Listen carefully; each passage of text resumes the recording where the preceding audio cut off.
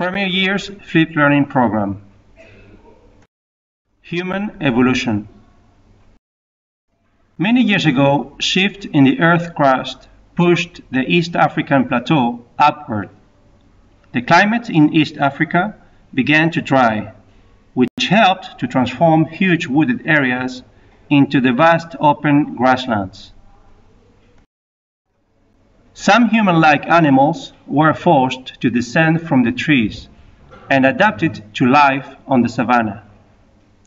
Australopithecus africanus. They walked upright on 2 feet. They used sticks and bones to help them dig and defend themselves. They didn't make their own tools. They fed on leaves, fruits, and the remains of dead animals. The first type of early humans, Homo habilis, which means person with abilities. They used very simple tools to get ants to eat. They couldn't make fire. They didn't hunt or wear clothes. They were still scavengers. They were still more like apes than humans. The second type of early humans, Homo erectus, which means person who walks upright. They were gatherers. They gathered nuts, fruits, and leaves for eating. They were hunters. They went in hunting groups in search of meat. They were the first people to wear clothing. They knew how to make and use fire.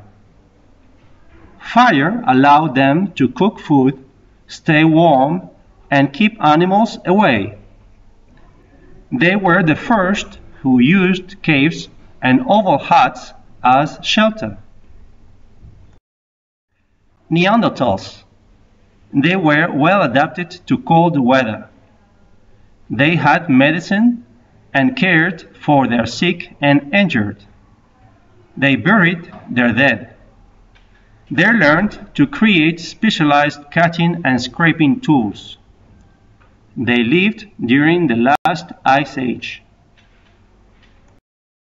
The final type of early humans, Homo sapien, which means person who can think.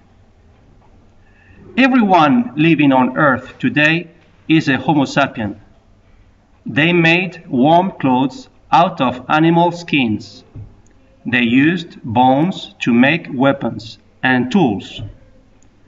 They made houses out of stones, logs, and canoes.